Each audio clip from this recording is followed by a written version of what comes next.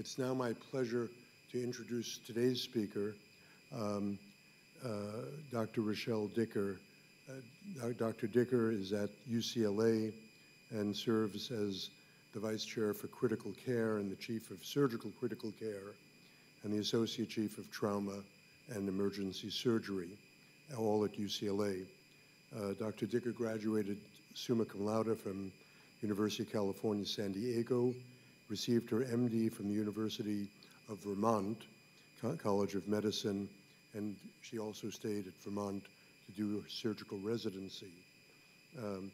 Dr. Dicker then moved back to UCSF and completed her fellowship in critical care and trauma, and also completed a fellowship in violence prevention at the California Wellness Foundation. While at UCSF, Professor Dicker led the nation in developing youth violence prevention programs. That's important to remember. Led the nation in this effort. Professor Dicker was the founding director of the Wraparound project, a hospital-based violence prevention program that aimed to reduce violent injury recidivism. Dr. Dicker's Wraparound project, which is now operated in San Francisco for 11 years, has received funding from multiple sources, including an annual line item in the San Francisco city budget and an R01 grant from the CDC. This program, the Wraparound program, has been replicated at other trauma centers, many other trauma centers around the country. Dr. Dicker has published widely in the fields of trauma surgery and violence prevention and directed a multi-center study of hospital-based violence intervention programs. She also has done work with injury-vulnerable populations around the world, especially in East Africa, and was the founding director of the Center for Global Surgical Studies. Recently, Dr. Dicker moved from UCSF to UCLA, continuing her work in trauma surgery, critical care, and violence prevention. Today, Dr. Dicker's talk, as you see behind me, is hospital-based violence intervention, closing the revolving door of violent injury. Please join me in giving a warm welcome to Professor Rochelle Dicker. So it's a really exciting and wonderful opportunity to be here. I really appreciate the invitation. And I just want to say, this is not going to be as lively as that ethics conversation, which was just phenomenal. I wish, in California, we're like, well, that would be all right over here, and this is okay. But you were at it, and I really appreciate that discussion. So I'm going to talk today about something that's really very timely, because the American College of Surgeons right now, the Committee on Trauma, I'll discuss that towards the end, is very interested in hospital-based violence intervention. And if you look at the American College of Surgeons bulletin this month, it has 4 different articles surrounding violence prevention and a position statement by the COT. And as I mentioned, we'll go into that a little bit more. So it's just serendipitous, because this was planned so far ahead, that actually came out just now. So we're going to go through a little bit about why we do this work as surgeons, emergency medicine physicians, public health professionals, and its bearings on our population, not just the vulnerable populations in front of us, but really our population. It is us. It's never really them. So we think about a typical scope of practice in medicine, and particularly in surgery, that focuses on an individual's acute needs.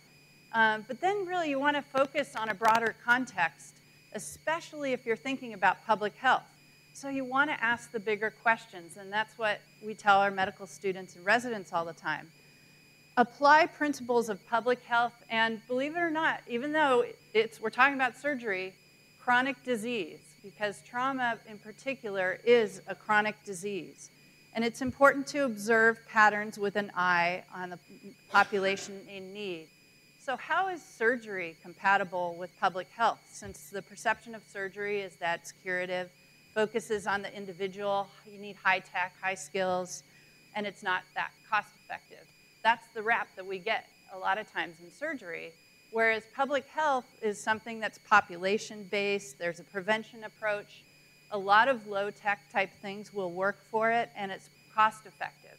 But we're gonna talk a lot about how it's really critical for the surgeon and for the emergency medicine physician, and those of us interested in violence prevention, that the marriage takes place with equity.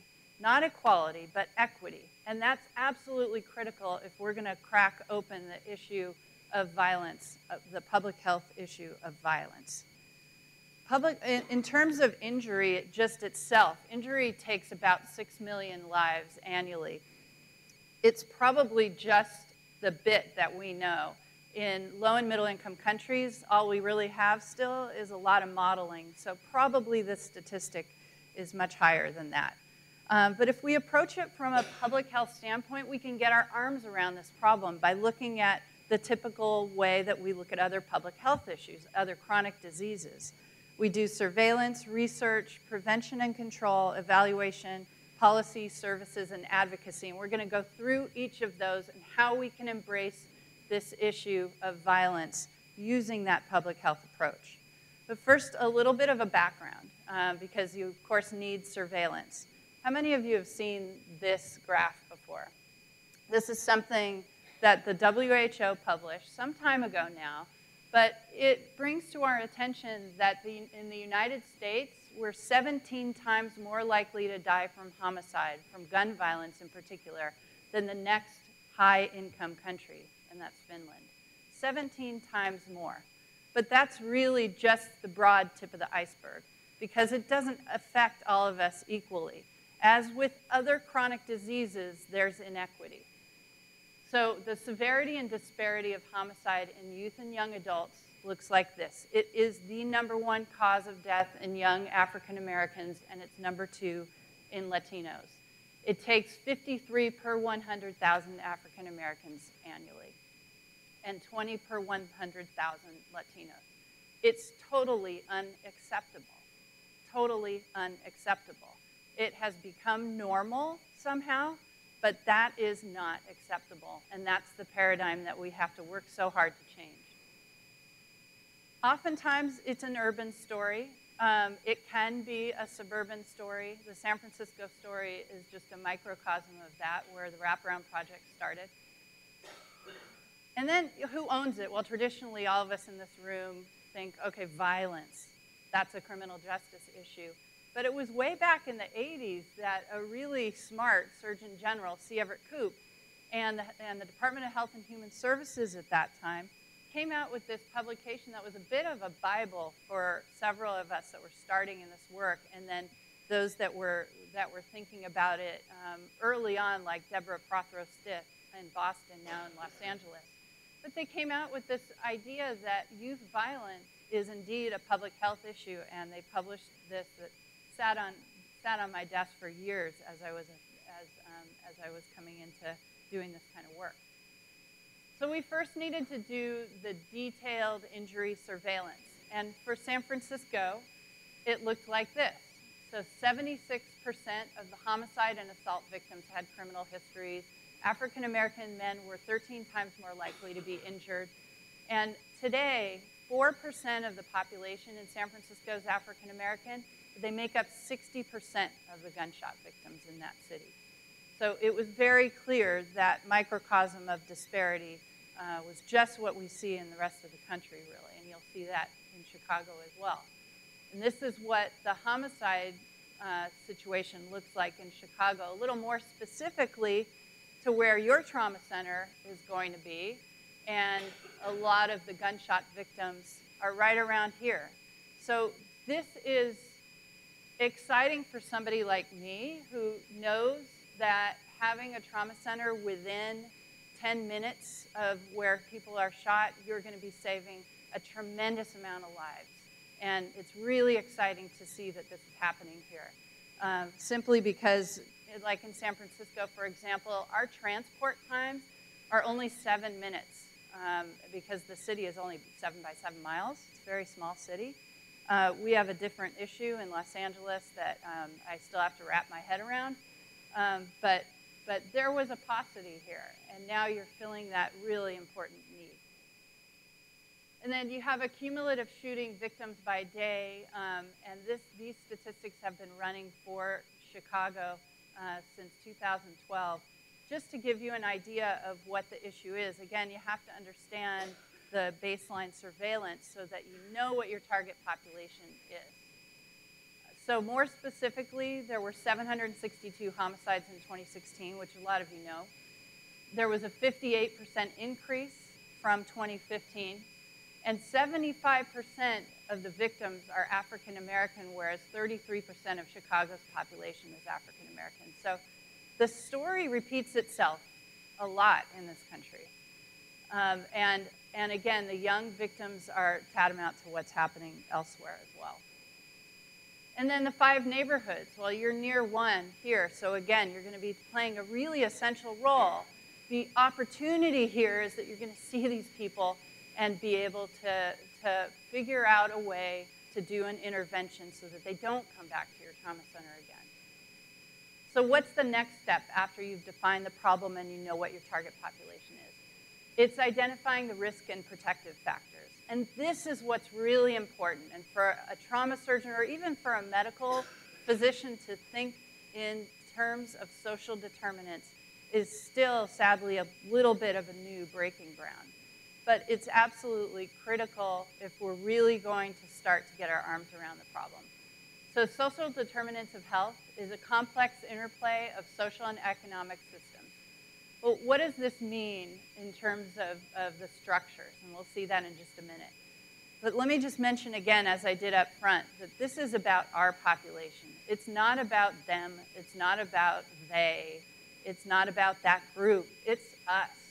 If we don't do something about this from a population standpoint, the interplay between health and wealth, our country will sink under a lack of equity in our healthcare system, not just from the chronic disease of violence, but others as well.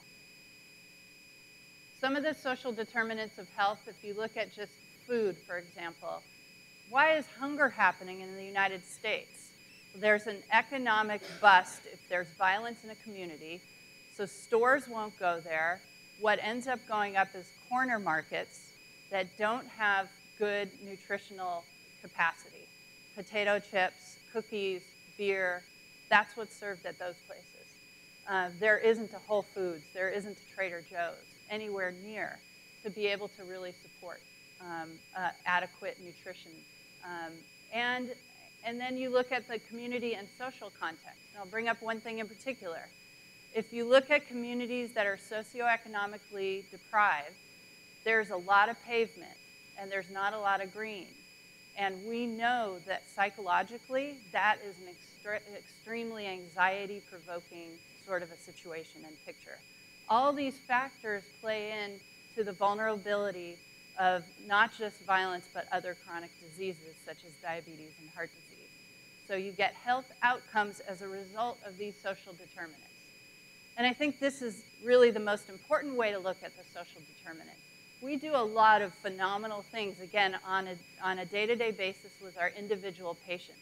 And those individual patients motivate us, right, to go back and look at the bigger solutions. And if you look at what some of the bigger solutions are, they're wrapped up in the bottom of that pyramid, the socioeconomic and the social determinants of health. They're poverty, education, housing, inequity.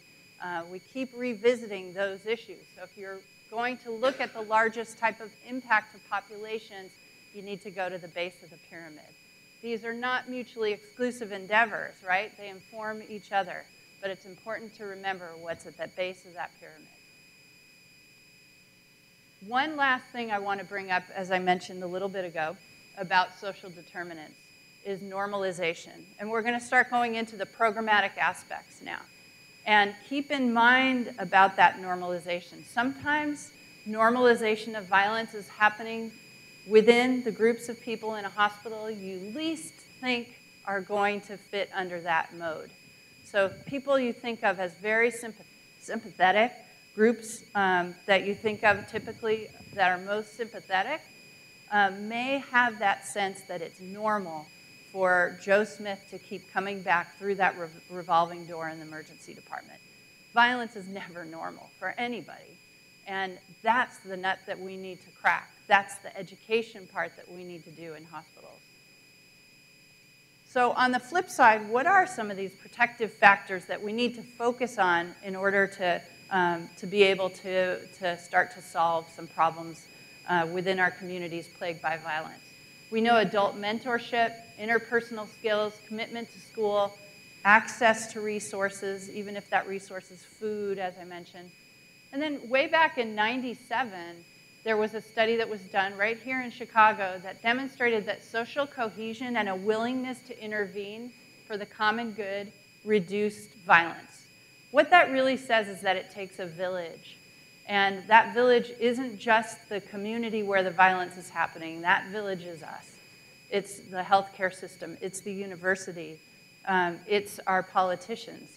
So it's really critical to bring in the masses to be able to solve this issue.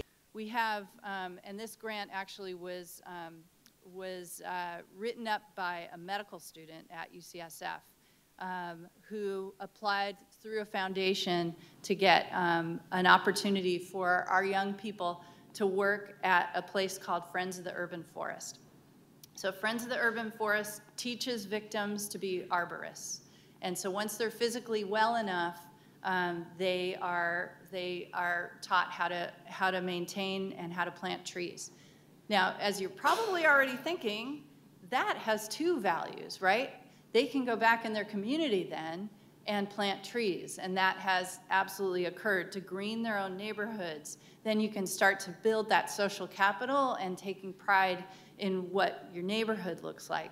And that's a really healthy sort of a real health issue, as I mentioned earlier. So these presented great opportunities for our young people. And the best story I have with that is there were two graduates from this internship program that were hired on by the city of San Francisco. And the city of San Francisco ran a program for middle schoolers from a wealthy part of San Francisco. And so we have these two guys from Bayview, Hunters Point, which is the most socioeconomically deprived area of San Francisco, teaching a bunch of upper middle class white kids from the Presidio about how to garden. And these photos were amazing. And it was absolutely incredible. The relationships that were formed between the middle schoolers and these two guys in their 20s, it goes to this day. It was really an amazing experience.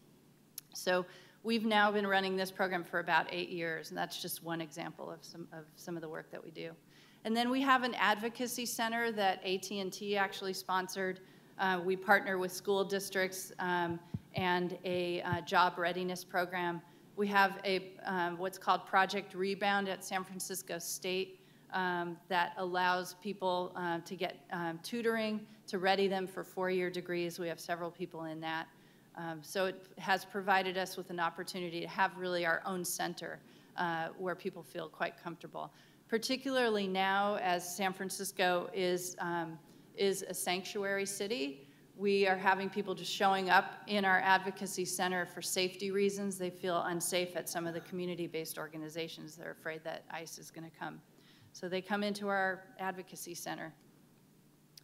And evaluation, we've been talking a little bit about that, and I'll just show you a couple of examples of what we've been able to do. Now, it's really important at this juncture, as programs are getting up and going, to not only do the quantitative evaluation, and I'll tell you why. In terms of recidivism, that's what everyone was thinking at the get-go, that success equals a reduction in recidivism. But there is an ecologic factor that we need to take into consideration. We can't solve the whole issue all at once. We're still looking at an individual level. And the best example I have of this, which made us realize that we need to do some really serious qualitative work, was a young guy last year who was, he's 22 years old, and he was at Friends of the Urban Forest. He had been going regularly for 6 months and was doing quite well. He had been injured and healed and was doing quite well. We were getting reports about how he was stepping up, taking on a leadership role. He was driving the truck. He came home to his housing project, and we considered him having housing, and he was walking into his house and he was shot a second time. So he's a recidivist. Is that a failure of the program? So that's what was really striking to us. He's back at the arborist program. He's doing really well. In fact, they hired him full-time to be part of Friends of the Urban Forest. But he goes on to now speak to our medical students about his experience. But we need to understand that sometimes it's not all about that endpoint of recidivism. We still need to demonstrate in other ways value of these programs. So our evaluation started just with quantitative measures. What we looked at in particular was what were the needs that people thought that they had, and did a needs assessment with the case manager. These were some of the things. Definitely court advocacy was a very important one. There are days that our case managers spend in court for several hours, and judges will release our clients to us as part of their program so that they don't go to prison. So that's been an exciting relationship too with the court system. And so we were looking specifically at whether needs are met. Now, we've become a little bit more sophisticated than this. And what I mean by that is just because we found employment for somebody doesn't mean that in 3 months they still have that same job. The stressors that people are under, including just being able to take a particular bus to their job, is beyond what I personally recognized up front as far as the hardship. The siblings that they may have to take care of, the 3 jobs that their mother is working, these are things that need to be considered. So we track things further out. In other words, just because they got a job, we don't just check the box anymore.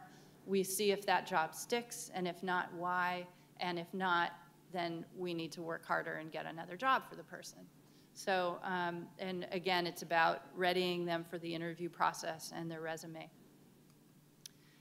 So there are different components to program evaluation. There's formative, process, impact, and outcome.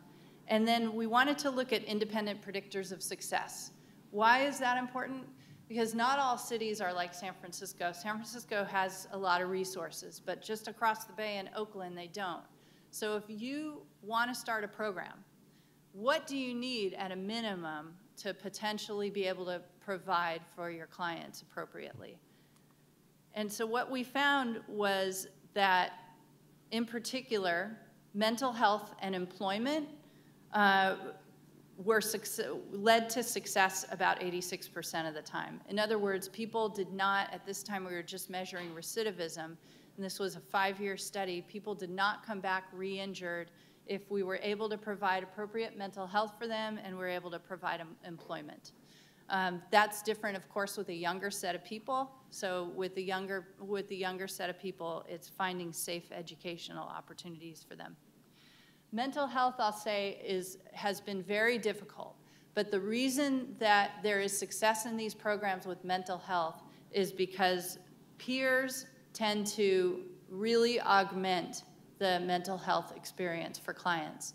People have been reluctant to seek out mental health care, but it is so prevalent to have complex post-traumatic stress and anxiety and depression in populations that are in areas that are violent, that it's absolutely essential.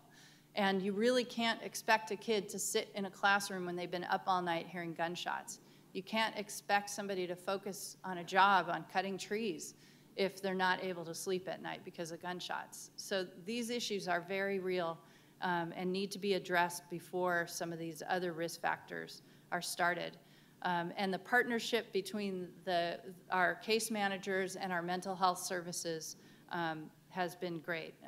And typically our case managers will sit in the first sessions. Now, this is the part that I wanted to show you earlier about how important the case managers are. One of my case managers started calling this a dose. So case manager exposure level was the dose. And my most senior case manager, Mike Texada, says, yeah, I gave him a really good dose today.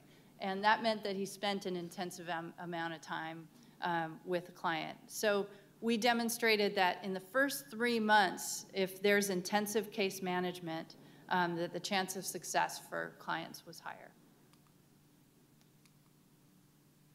We had our 10-year reunion, and this is just another plug for you to see that it takes a village. So I'll point out a few people.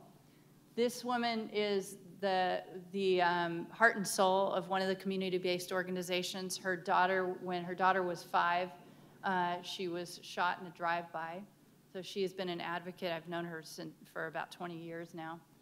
Here is a guy who runs the San Francisco State Project Rebound. This is somebody from the court system. This is a hospital administrator. And this is a guy who runs the arborist program. And I think he just came for free food. I'm not sure. And here's one of our clients. There are a couple clients in the background there. And this is one of our clients, too, right here. So it really is a village. And this is our advocacy center. It's a weird amphitheater shape. But we've got murals up and all sorts of things that can be worked on. So then what did we do? We looked at our decade and looked at not only our success rates, but what were we doing wrong. And as I mentioned, housing, we were really concerned, was a risk factor because of that issue that I brought up. And there are times that the case managers will turn to me and just say, no, you don't understand, he needs to leave San Francisco. Because I'm just focused, well, we gotta keep people in the city's expensive, it keeps pushing out populations. Like, no, he needs to go to his uncle's in Vallejo for a while. You know, just for safety reasons, it sometimes is baby steps. So as I mentioned earlier, for the younger population, meeting education needs was associated with success. But we really did, in a statistical way, demonstrate that housing may be safe housing may be a risk factor. So it's really important to understand shortcomings. Just because they have a roof doesn't mean that they're safe. So money is always a big question right now in particular. We were making some progress federally before this current administration came in. The way we were making progress was we got taxonomy in healthcare. The intervention specialists are now part of the healthcare system. We don't have a way to pay them through CMS yet, but it's a first step. It's kind of stalled at this point at a federal level, but some states are looking into it. So right now we know that the cost of violence is about $282 billion per year. There are all sorts of costs to it, obviously, such as the psychosocial costs of it. But as far as dollars, and $282 billion each year. Now, this is an important statistic, not necessarily for you sitting in the audience, but you have to know who your stakeholders are. When you're talking to certain people, they want to know about the bottom line. And so you have to tailor your discussions to what you think your stakeholders need to hear for you to be successful. And to that end, what we did is we looked and did a cost-effectiveness analysis using a Markov theory. This is an economic way of looking at different nodes. So in other words, if you have an injured patient, they either go to an intervention program or no intervention program, and you look to see what happened to them. Were they re-injured or were they rehabilitated in each of the nodes? So it's a theoretical way of understanding, based on the typical annual budget and the cost of taking care of violently injured people, whether or not it's cost effective. And what we found was that hospital-centered violence intervention programs cost money but cost less than caring for patients after re-injury. And in fact, we found through this health economist that did this study that it was as cost effective as other prevention type measures such as mammography. So he was quite shaken by this as well. It helped us to get the attention of the Committee on Trauma when they saw that this type of a program was cost effective. So who funds it? And as I mentioned, what do they want to see? So far in several cities, mayors and supervisors are absolutely essential. Some mayors and supervisors want to be able to know what the cost effectiveness is. Some want to know just about the stuff that we want to know. Is it saving lives? And some really want to meet a client.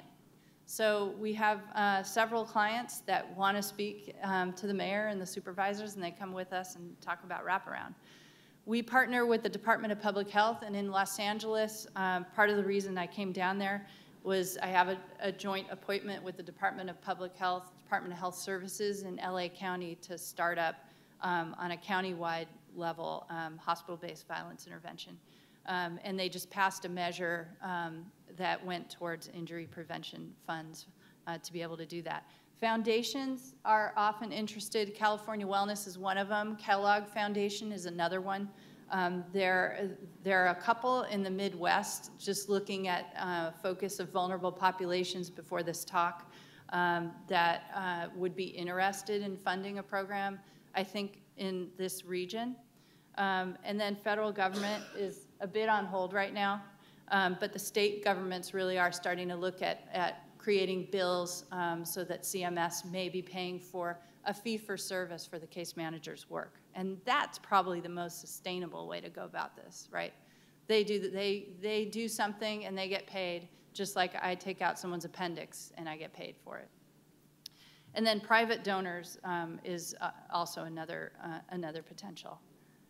So advocacy and policy, the white coat is a really powerful thing, but we underutilize it, and we don't always recognize exactly how much we have to give to the cause of populations through our position in medicine.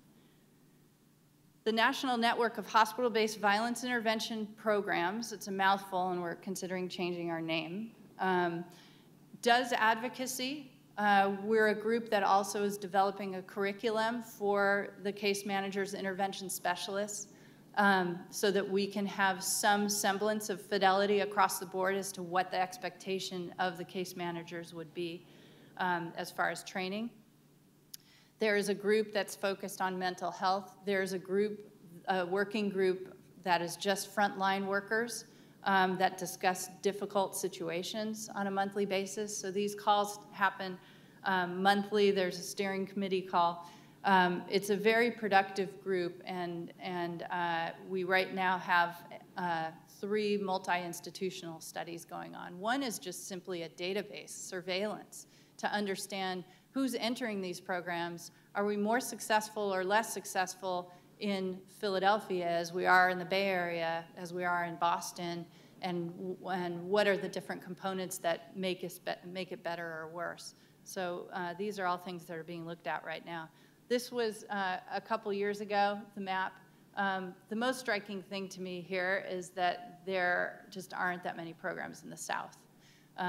There's one now that's starting in Atlanta, and there's a program that's starting at Louisville, but in general, the South demonstrates a lack of programs. So we're trying. The best practices curriculum now has been taken up by the Committee on Trauma, and I'll mention that in just a moment. We have an annual conference with Cure Violence. Now, this is the opportunity to mention, as I was talking about community-based organizations, partnerships, you're gonna hear from Gary Slutkin later in this series. It is really important to acknowledge that nobody has the perfect pill for this. And to be able to work in partnership with strong groups is a blessing. Everybody should be riding this ship in the same direction. We each have something to offer. So Cure Violence is a great partner of NNH VIP. We have unique skills and we can learn from each other. So it's important to take the opportunity to work towards a really difficult problem together instead of separating us apart. As I mentioned, the American College of Surgeons Committee on Trauma has an injury prevention and control committee run by Deborah Cools, and we've had the opportunity to have a subcommittee on hospital-based violence intervention. Over the course of the year, we've developed a best practices guideline, and we're creating a research agenda so that we can continue to evolve, because as I mentioned, it's not a perfect science, and to potentially change the criteria for trauma centers. Now, you know intimately as you're starting your trauma center what's necessary and what's called for by the Committee on Trauma. And right now, prevention is part of that criteria. If you don't have a prevention program, it's a criteria deficiency. But specifics about that particular program, prevention work, is not really well laid out. And we hope our pie in the sky would be that if you have a trauma center that has a huge burden, and whatever that burden is, of violence in your community that comes to seek your care, that you should be mandated to have a violence prevention program that's best practices. This is this month's bulletin. So the Committee on Trauma came up with a consensus-based approach to firearm injury. If you read it, you'll see that it's somewhat careful, because still a huge swath of the American College of Surgeons membership is also part of the NRA. I don't know exactly how big that is. So this has been a tricky thing to write. It's mostly been written by Ronnie Stewart, who's the head of the Committee on Trauma. And we also had this opportunity to write this primer for developing a comprehensive program for trauma centers and violence intervention. And the primer has in it, you know, opportunities to figure out, well, where should you be 6 months to a year? What is the realistic timeline of forming a program like this? And it also guides different fledgling programs to, if you just want something that's bare bones, what does that look like? If you want a pie-in-the-sky best program that's out there, what are the components to it? It also is really honest about some of the pitfalls, some of the struggles that we've had. As I mentioned earlier today, I met a CEO who said, why would I want a program like that? Trauma is a cash cow. So you encounter things that you never thought you would by doing this work, and you take a really lot of lumps because it's not perfect. So the primer also comes with a more expanded one that's on the website of the Committee on Trauma. And on the Committee on Trauma website, there is also a PowerPoint presentation. Looks a little bit like this, but it's specifically a template for stakeholders if you need to talk to a CEO or your mayor or a community-based organization. It gives you some guide. It's broad because we wanted to make it so that communities across the board could use it, but just so you don't have to reinvent the wheel. Right now, we are creating a memorandum of understanding between the COT and the NNH VIP, so that if people who are interested in this work want the help, it's absolutely available through NNH VIP. We have a mentorship program for new programs. So the help is out there, and you don't have to then go through all the hard knocks that many of us have. But we tend to learn from the new programs as much as they learn from us oftentimes. We're still developing screening criteria. Right now, that's oftentimes a question that's asked, well, how do the case managers know that somebody is high risk? And that's a tough thing to capture, because sometimes it's these Wednesday meetings are just, no, I know he's high risk. But what is it? I know he's high risk. So we're trying to capture it simply because we are asked that question all the time. And so a Yale medical student came and worked with us last summer and tried to develop a risk assessment via qualitative analysis with the help of one of our case managers. So the gold standard was the case manager, and he broke down components that looked critical in that algorithm of who's high risk, and we're still validating this, but it's a start. So why should healthcare providers be a part of this work? I hope I've convinced you a little bit, but it really does feel like you're standing at the bottom of a waterfall. It really does. So you take the spleen out, but you send somebody out to the same social determinants. So what have we done? And if it's not you, then who is it? The crux of this program is the case manager, but it's really important to have a champion within the hospital, and that could be a clinician, it can be a social worker, it can be a public health professional, but it needs to be someone who is dug in and knows the culture of the hospital, but absolutely goes out into the community and doesn't stay in the ivory tower. So Malik knows that I use this picture all the time. So this is Malik. He was 109 units into this. He had a resuscitative thoracotomy that we were talking about earlier. And Malik is in San Francisco State because he wants to be a social worker. So that's really, at the end of the day, that's why we do it. And I couldn't think of a better way to stay positive and hopeful than to understand that Malik is me, Malik is us. And if we're to save our population and really try to create more equity in our country, we need to look at violence and dig in and be a part of the solution. That's all I have for you. Thank you very much.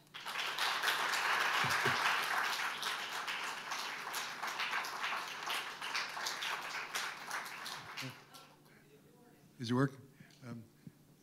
Do any of the current trauma programs have anything resembling the Wraparound program? So right now, not up and running. Healing Hurt People in Philadelphia at Drexel is one of these veteran programs. It's wonderful. Ted Corbin, an emergency medicine physician, it's like a brother. He runs it, and he right now is engaged in conversations with Parkland. I don't know exactly today where that stands, but strangely, like Chicago has not. And I think it's because of somehow, and that's why I brought up the cure violence thing, that it's not mutually exclusive, but I think cure violence has had such a position here that maybe some hospital-based programs haven't felt that they would be up and running because of that. I'm not sure. Healing Hurt People is at University of Chicago. Brad Stolbach is going to be presenting to this audience around in January. Healing Hurt People is at both the University of Chicago and at Stroger, and Ted was here 2 summers ago, and we actively implement his protocols. We were struggling with funding, but Brad Stolbach got a major SAMHSA grant, and wow. we partner on several levels. So again, Wonderful. information is fragmented, but I just wanted to let people know. Wonderful. Thank you for that.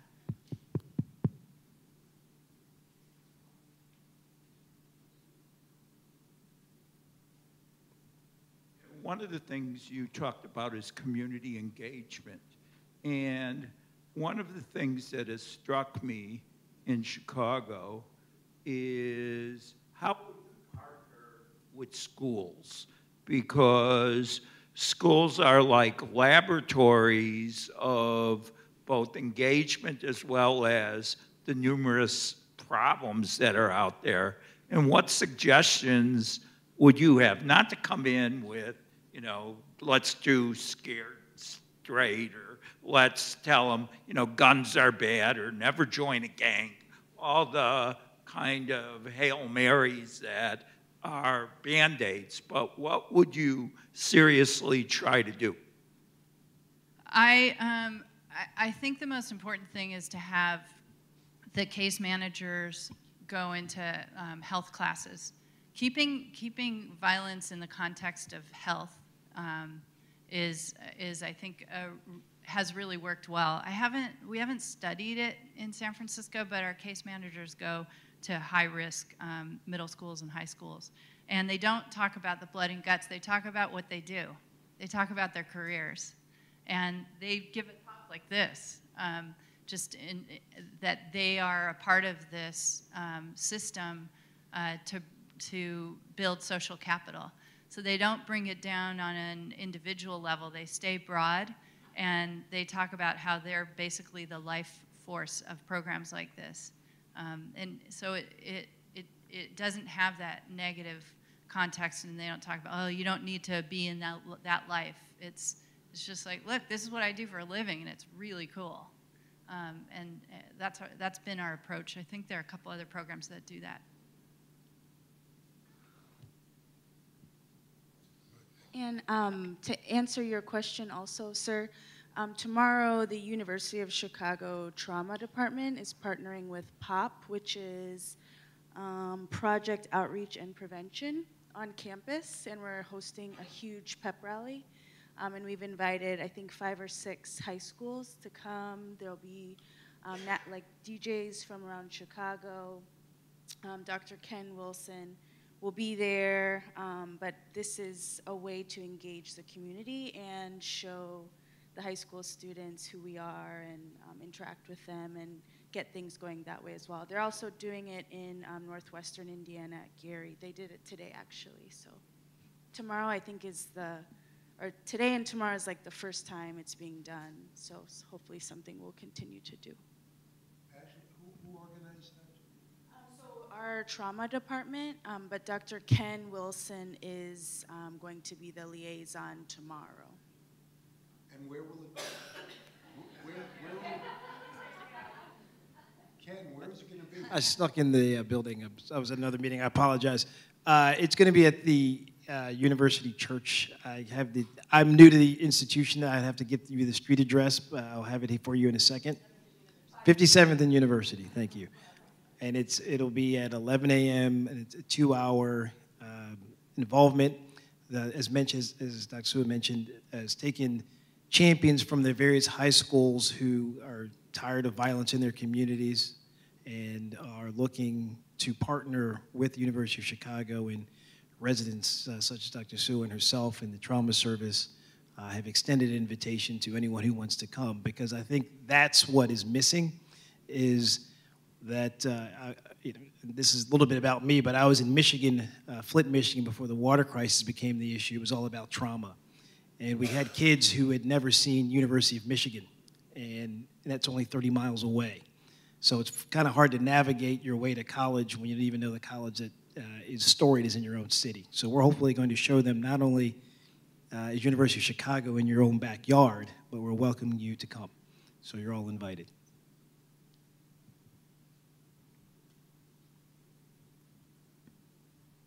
We do a similar thing, taking people to UC Berkeley. It's really an eye-opening experience for them. My name is Pringle Miller, and I want to just thank you for the work that you're doing. It's really tremendous, and also the statement that you made about Malik being you, because I think a lot of what concerns me is just the demographic of the population that's being afflicted and how it's not part of the greater community in our country. My question is, with respect to the statistics, and I know you mentioned that the quantitative data isn't everything, but when you look at recidivism rates in the areas with which there are wraparound programs, what are you seeing in terms of the trends? So right now, Wraparound, that 10-year analysis that we did, we're showing that our recidivism rate has almost fallen in half. And we have, Carnell Cooper is really the only one who's been able to do a randomized controlled trial in Baltimore. He did it several years ago and demonstrated that efficacy of his program, that recidivism was statistically significantly reduced.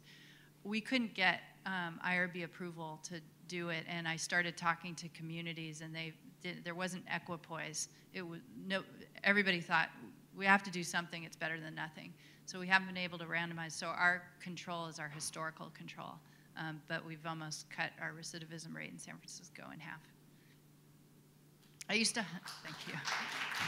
I used to say it really up front, and it just sort of fell out of my vernacular of this talk because I've learned so much about the other values to it. So, but thanks for asking. One other question, and I'm sorry for asking a second one. We have no mental health or public health, mental health system in Illinois aside from the Cook County Jail. The Cook County Jail is the largest provider of mental health services in the country, and they do not do a very good job at it. how do you address mental health in this era where both the funding and the capacity and the cultural sensitivity are far from equipoise? It's an excellent question, and it keeps me up at night. We have in San Francisco, only because, I mean, this trauma surgeon who didn't, only indirectly learned about mental health, because that's not the focus of trauma residency, but I think the residents are growing up much healthier and with a better background now. But the Trauma Recovery Center, has anyone heard of the Trauma Recovery Center? It's an incredible, and I was wondering because it's starting to bleed into the Midwest. It's something that started on the West Coast, but if you look it up, I think, I actually think it may be in Indiana now. And there's a program in Indianapolis called Prescription for Hope, and I think they're taking advantage of this Trauma Recovery Center. It is an organization that is focused specifically on trauma, on psychological trauma. It manages a lot of people who have been involved in domestic violence. Some of them manage child abuse. The one thing that I didn't talk about is like these different violent things are sort of siloed, but there are so many cross-cutting themes, and the vulnerability of populations is across these cross-cutting themes. So the TRC is spreading, and they're oftentimes funded by cities and states. In California, they're funded by the state, and they're in different cities in California. I would look to see where that is right now, and it's as a result of the lack of mental health care in this country that's just so extraordinarily vital. Finding private practitioners and trying to write private practitioners that are culturally appropriate into funding like SAMHSA funding is also another approach that some programs have taken. Yes, hi, and I want to echo that woman's comments about thanking you for the work you're doing. I have so many questions for you. I would like to know if you want to go out and have a drink afterwards. I'm kidding. But everything from, the Affordable Care Act and the accountable care organizations and how that's driving some of this conversation within a hospital-based institution to some of the very particular aspects of Chicago violence and concentrations of disparity, the proliferation of guns, but also what comes back to your point, and I'm really glad that you mentioned it, about housing. And there's a real challenge when you have an opportunity to intervene in an individual's life. And forget about all those other social determinants of health. They live on a hot block, that there's a 3-block radius that young person can barely be safe walking out of his house. Like almost witness relocation programs are needed. And that's very true in Chicago. So one of the things I'm just curious about you talking about, especially because the public health model is really helpful in some ways, and in some ways it's not. You don't take someone recovering from tuberculosis and put them back in a household filled with people with tuberculosis. So I'm wondering that with the program that you do, it's not a cohort model, but you have these partners. Is there some impact that you're studying or seeing by creating a new community for the individuals who are recovering so that they have new positive peer or positive social outlets to continue to make progress in those other areas outside their immediate one? Yeah, that's an excellent question. We have been tracking 2 programs. There's one, it's called Weapons in Minors Possession. It was actually started by a judge in juvenile justice in San Francisco. And it's basically like a mentorship program for first offenders, kids who are about 12 years old who are caught like minor offenses, carrying a knife to school, up to that. And the judge, this one particular judge, just happens to be Jerry Brown's niece. She didn't want to send him to jail. And so, but of course, still sort of criminal justice mindset. Well, let's take them to the hospital and show them the trauma bay. Like, no, but let's think of something else. And so we partner them with clients, a pay it forward kind of a thing. And we're starting to look at outcomes of those 12-year-olds, and now we have about 7 or 8 years. That's one. And then the other program is our men's groups that we run. They have become, and it was just organic, and we're like, oh, we should actually look at that. They've forged new friendships as a result, so their social circle, their peer group has changed as a result of some of these longer term men's groups. So we're looking at that as well. And just also a real quick follow-up, the David Lynch Foundation and their transcendental meditation that's had great biometric, evidence results about young children in high violent or high trauma schools. Have you worked, or do any of the programs, hospital-based programs, work to provide tools like that for the individuals so they can help mitigate their trauma and stress? We just sent Terrell Henderson, one of our case managers, volitionally, it was his idea. We paid for him to go through mindfulness training, and now he's taking a course as to how to be an instructor. We actually tried to get funding for it through Robert Wood Johnson, and we didn't get it. But this has been a model that's been used in the prison system. So we're hoping to bring some mindfulness training in to try to build in resiliency. So yeah, thank you. Yeah, so it was, so it's people who end up after they're injured, they're incarcerated, and do we stay engaged and reach out to them, particularly in the transitional period? The answer is definitely yes, and we partner, sometimes not successfully, with probation and parole officers. Some of them are really defensive, and it's hard to partner with them. Most of the time it's not, but we keep track of where people are if they do go to prison through their mothers, brothers, sisters, grandparents, so forth.